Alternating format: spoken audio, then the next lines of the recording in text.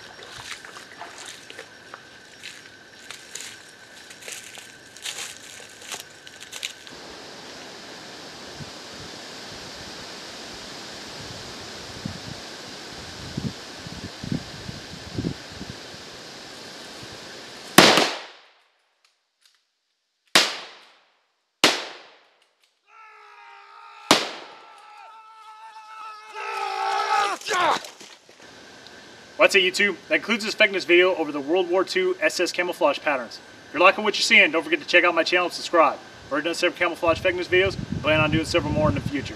Bruce, you got any closing comments for us? Well, I just hope that you all were impressed with how well these patterns perform, given how old they are, the technology behind them in this particular environment. I think that we both agreed we were a little bit impressed at how well they work, and we thought they would perform well. We hope that you feel that they perform well. Don't forget to leave your comments below. And just one closing comment, I just want to add that a camouflage pattern is never obsolete. It works just as good now as it did when it first rolled off the market.